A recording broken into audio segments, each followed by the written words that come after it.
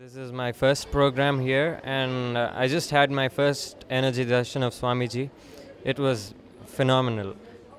I had the longest hug, and I broke down, and he read each and every line I had written down, and he said, "I'm going to take care of it. Don't worry."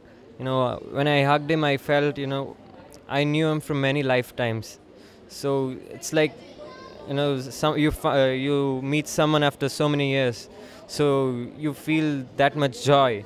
So it was the same thing. It was like I knew him for a long time, and I met him after a long time, and I was very happy.